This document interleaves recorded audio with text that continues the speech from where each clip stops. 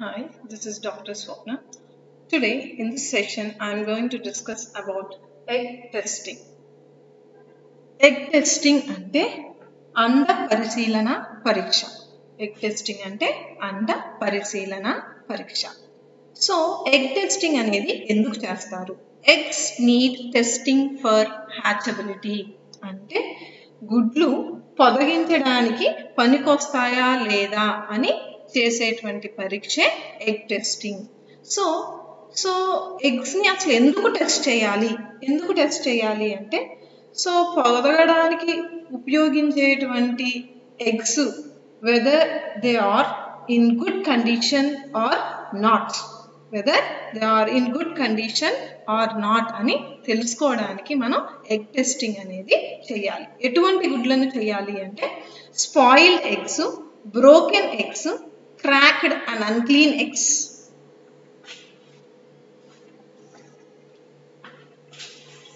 Spoiled eggs, broken eggs, cracked eggs,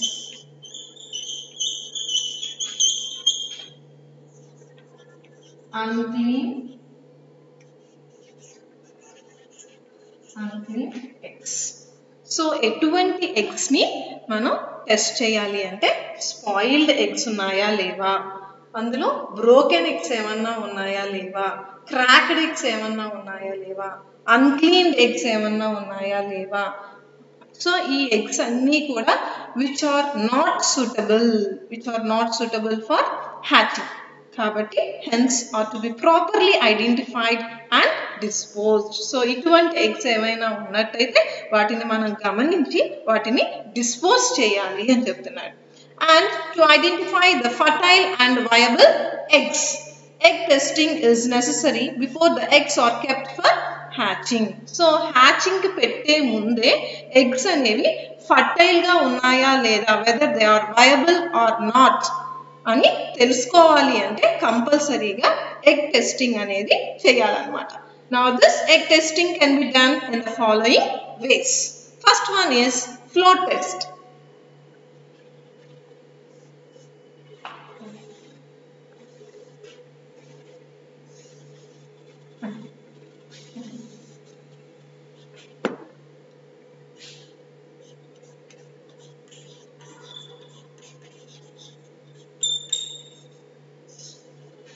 First one is float test.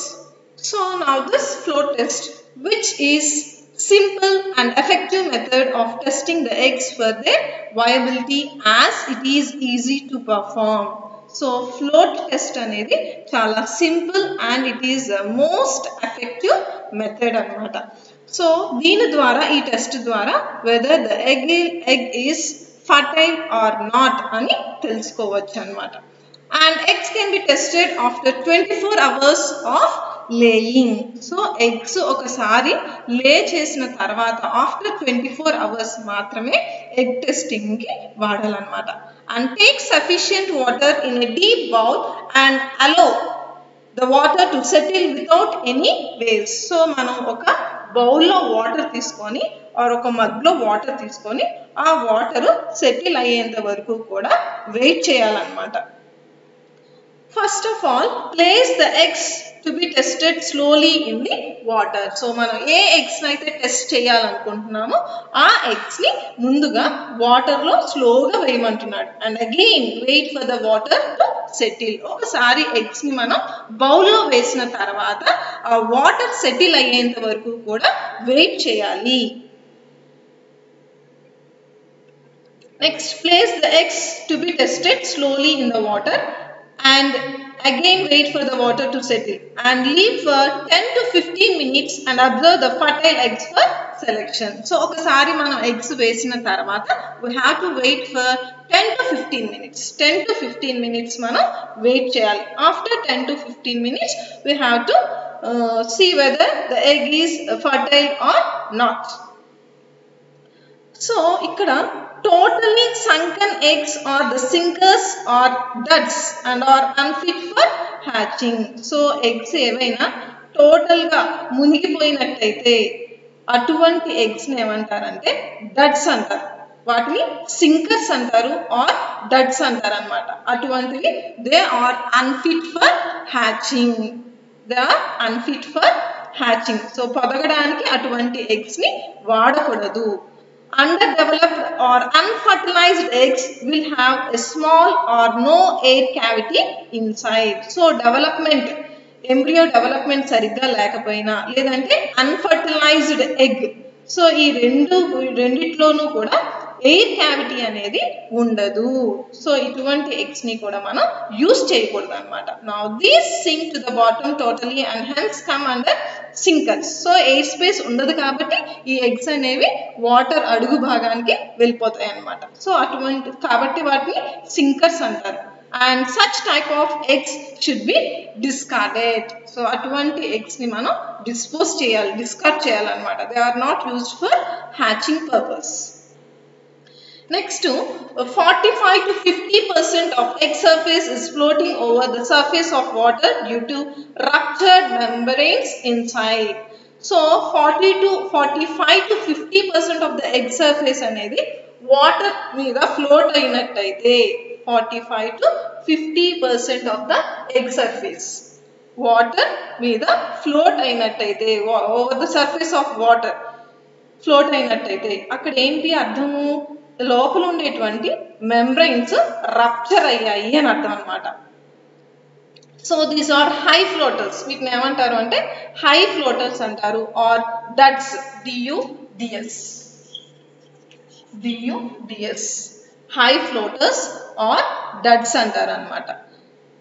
and will not hatch out, hence to be discarded. So ఇటువంటి eggs ని కూడా use చేయకూడదు అని చెప్తున్నాడు. So complete గా bottom వరకు వెళ్ళిపోయినటువంటి eggs ని యూజ్ చేయకూడదు. అలాగే ఇలా వాటర్ సర్ఫేస్ మీద 45 to 50% of the egg surface float అయినట్టయితే అటువంటి ఎగ్స్ ని కూడా యూజ్ చేయకూడదు అంటారు. నెక్స్ట్, ఇవి రెండు కూడా హ్యాచబిలిటీకి ఉపయోగపడనటువంటి ఎగ్స్ అన్నమాట. అంటే పొదిగించడానికి అవసరం లేనటువంటి అండాలన్నమాట. Next, 90 to 95% of the egg is under water surface. So 90 to 95% of the egg is under water surface and float totally inside the water. Such eggs are the low floaters which are viable and can develop into embryos, hence can be selected. So A eggs అయితే 90 to 90% of the egg water surface లో present అయి ఉంటాయో, ఏవైతే float అవుతాయో అంటే water లోపల total egg float అయినట్టయితే inside the water, such eggs are లో ఫ్లోటర్స్. ఇటువంటి ఎగ్స్ ఏమంటారు అంటే లో ఫ్లోటర్స్ అంటారు. Such type of eggs are called as low floaters which are viable and can develop into embryos. So ఇటువంటి eggs అనేవి they are viable and they are fertile. So ఇటువంటి eggs ని మనం సెలెక్ట్ చేసుకోవచ్చు for hatchability. నెక్స్ట్, లో floater sowing rock and role moments. So ఈ లో floaters rock and role moments ని చూపిస్తాయి వాటర్ లో. ఎందుకని రాక్ అండ్ రోల్ మూమెంట్స్ చూపిస్తాయి అంటే why? Because the movements are due to movement of developing embryo inside the egg. So if rock and roll movement చూపిస్తున్నాయి అంటే ఎగ్ లోపల developing embryo అనేది ప్రెజెంట్ అయి ఉండటం వల్ల, the movements are due to movement of the developing embryo, అభివృద్ధి చెందేటువంటి పిండం లోపల మూవ్ అవ్వటం వల్ల ఈ ఎగ్ అనేది రాక్ అండ్ రోల్ మూమెంట్స్ ని చూపిస్తుంది. So such type of eggs are called as good eggs and they are used for hatching purpose. And not to test the eggs with cracks or pits or breaks. So ఎటువంటి eggs ని hatching కి ఉపయోగించకూడదు అంటే cracks ఉండేటువంటి eggs ని, pits ఉండేటువంటి eggs ని and breaks ఉండేటువంటి ఎగ్స్ ని యూజ్ చేయకూడదు. Next test is క్యాండ్లింగ్ test. So ఇది మీకు అర్థమైందమ్మా ఫ్లోట్ టెస్ట్. ఫ్లోట్ టెస్ట్ అంటే ఏంటి అంటే, సో పైన 45 to 50% of the egg surface పైకి వాటర్ సర్ఫేస్ పైన తేలుతూ ఉన్నట్టయితే అటువంటి ఎగ్స్ ని యూజ్ చేయకూడదు. అలాగే 90 to 95% ఆఫ్ ద ఎగ్ అనేది లోపలికి 90 to 90% కంప్లీట్గా ఈ ఎగ్ మొత్తం కూడా లోపలికి చేరినట్టయితే ఇటువంటి ఎగ్స్ ని కూడా యూజ్ చేయగలదు అనమాట. ఏ టైప్ ఆఫ్ ఎగ్స్ ని యూజ్ చేయాలి అంటే 90 to 95% of the egg is under water surface. A egg అయితే 90 to 95% వాటర్ సర్ఫేస్ లోపలికి ఉంటుందో and which shows rock and role moments, అటువంటి ఎగ్స్ ని మాత్రమే హ్యాచింగ్ పర్పస్ కి యూజ్ చేయాలి. Next test is candling test.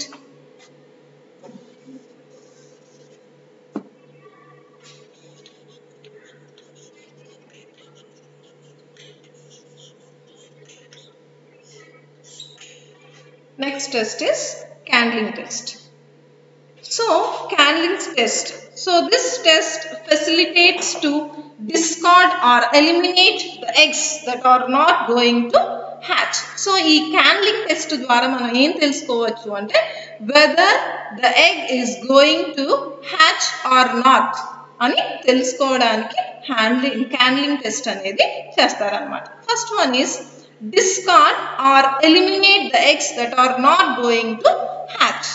అంటే ఏ ఎగ్స్ అయితే ఎటువంటి ఎగ్స్ ని మనం డిస్కార్డ్ చేయాలి అంటే ఏవైతే హ్యాచింగ్ కి పనికిరావో అటువంటి ఎగ్స్ ని డిస్కార్డ్ చేయమంటున్నాడు త్రూ క్యాండ్లింగ్ టెస్ట్. ఈ క్యాండ్లింగ్ టెస్ట్ చేసిన తర్వాత whether the egg is in good condition or not అని మనం తెలుసుకోవడానికి ఉపయోగపడుతుంది.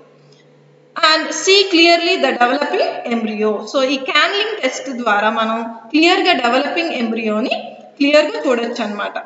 Now darken the room and hold the large end of the egg to A క్యాండ్లింగ్ light. So ఒక రూమ్లో మనం లైట్ ఆఫ్ చేసి క్యాండిల్ని వెలిగించి ఆ క్యాండిల్ లైట్లో ఎగ్ని అబ్జర్వ్ చేయమంటున్నారు అనమాట.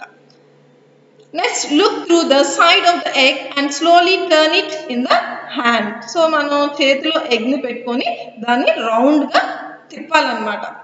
అలా రౌండ్గా తిప్పుతూ చూస్తే మనకి ఎంబ్రియో అనేది ఎలా ఉంది అనేది తెలుస్తుంది. Upon close observation one can see the head and eyes of the developing embryo as dark objects.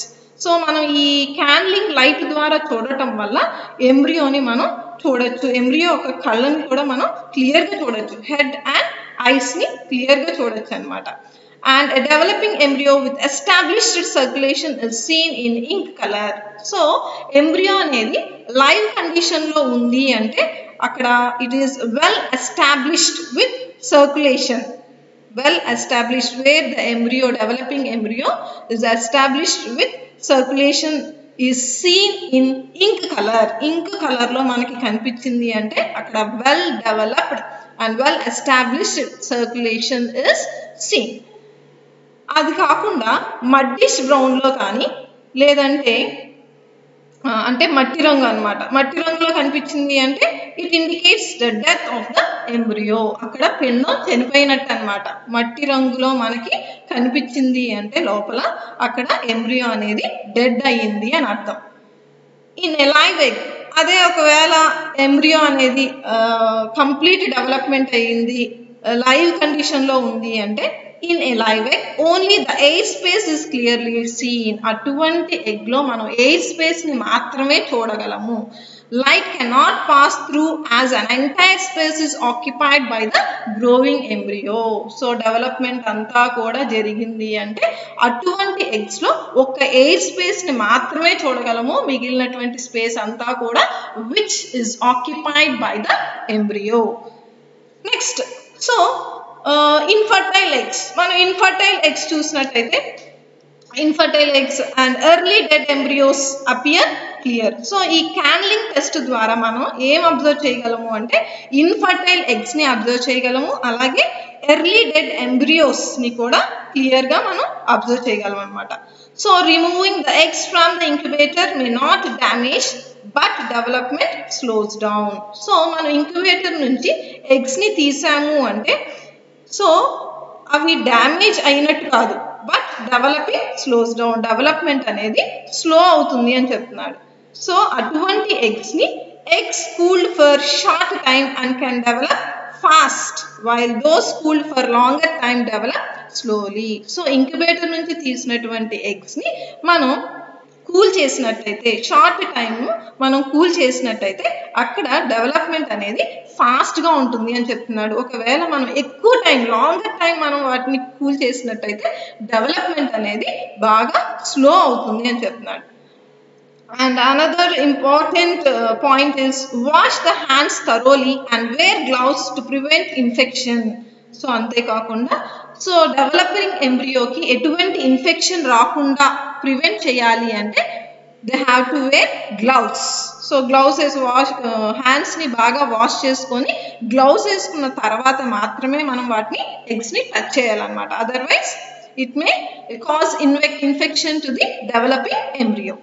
And next ఇంకొక పాయింట్ ఏంటి అంటే oil from any source May clog egg pores and రిటార్డ్స్ embryo development. So oil, so అటువంటి హ్యాచింగ్కి రెడీగా ఉండేటువంటి ఎగ్స్ని oil, అటువంటి ఎగ్స్కి oil అనేది touch అయినట్టయితే ఈ ఎగ్ సర్ఫేస్ మీద ఉండేటువంటి ఈ పోర్స్ అన్నీ కూడా మూసుకుపోవడం జరుగుతుంది అన్నమాట.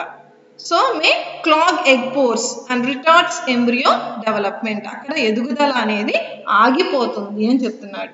ఆయిల్ తోటి ఎప్పుడూ కూడా ఎగ్ సర్ఫేస్ టచ్ అవ్వకూడదు. ఒకవేళ టచ్ అయినట్టయితే అక్కడ ఎంబ్రియో డెవలప్మెంట్ అనేది ఆగిపోతుంది అని చెప్తున్నాడు. సో ఇందులో ఎగ్ టెస్టింగ్లో మనం 2 టెస్ట్లు నేర్చుకుంటాము. One is float test and second one is క్యాండ్లింగ్ test. And both are very important and is very important for 10 marks. So if you have any doubts, you can call me. Thank you.